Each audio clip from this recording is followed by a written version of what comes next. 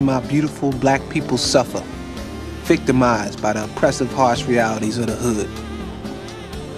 I guess even though we were free, we were still slaves in the mind. Message! And there is not a sphere of American medicine that has gone untouched. Radiation experiments, experiments with children, reproductive abuse and experimentation. Experiments with children, reproductive.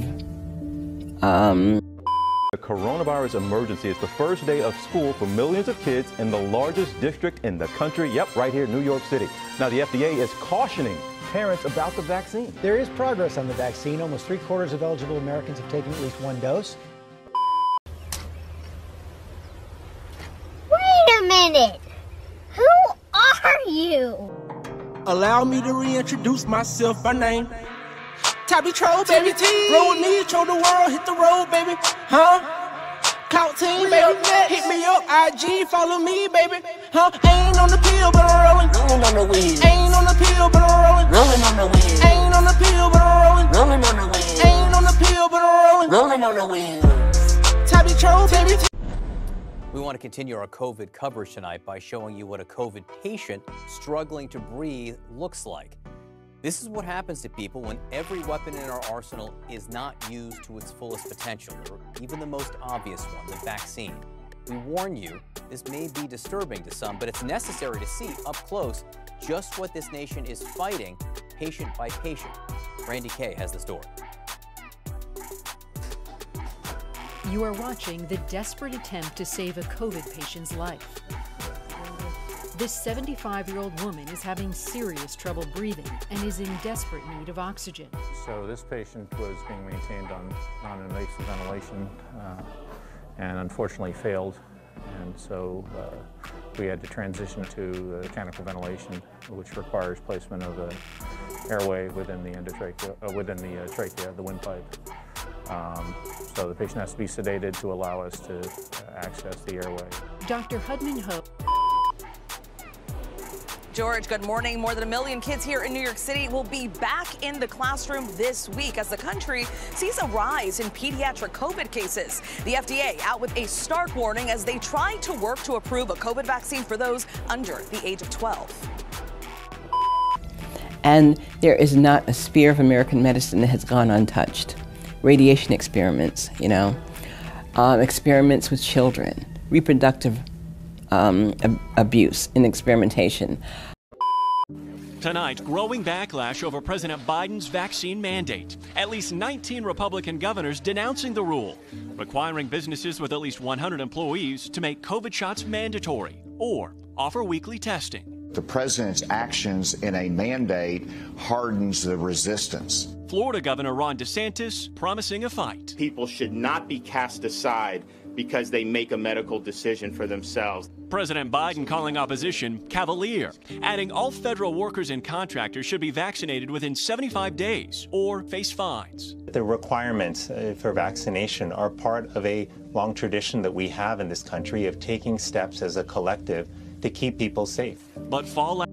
If Trump couldn't stop them, who am I? And then they start coming after us one by one. And listen, it's not just about conservatives. It's about anybody with the message that they don't agree with. We've seen them delete Boosie IG. We know Boosie be a little wild, whatever, but still. Stupid, right? Stupid hurt. I mean, it's a lot of people that are losing their platforms. You understand? And what happens is it's a form of control.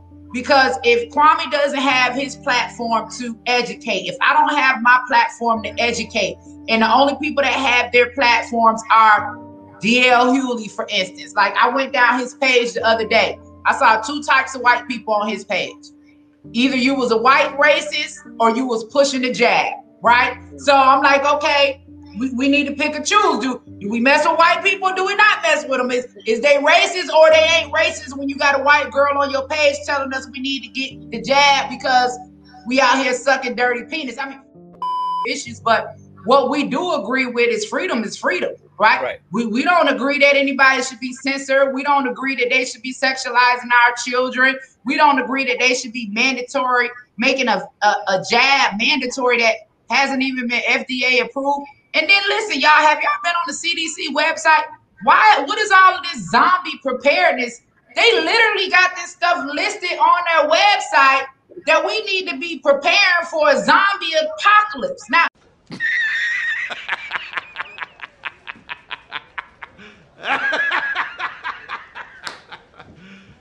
You serious?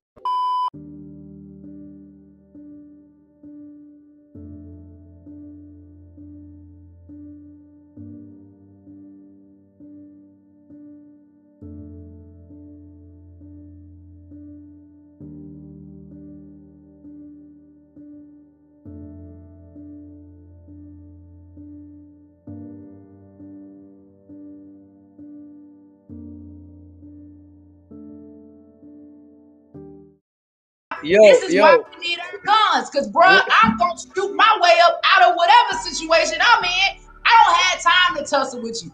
Big Mama done had 5 kids. I done made it. I still got a nice little shape. I ain't rolling around in the dirt with nobody, and I ain't running from no zombies. I got to shoot my way up out of the situation, which is why listen, it said, wait a minute, take away the guns and then put on the CDC that we need to prepare for a zombie apocalypse. What?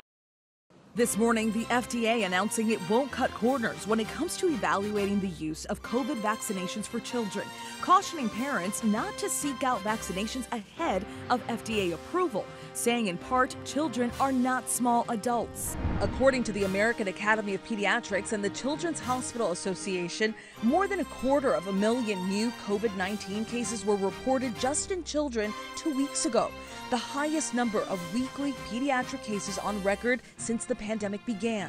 The Department of Health and Human Services says more than 2,500 children are currently hospitalized with COVID-19 nationwide.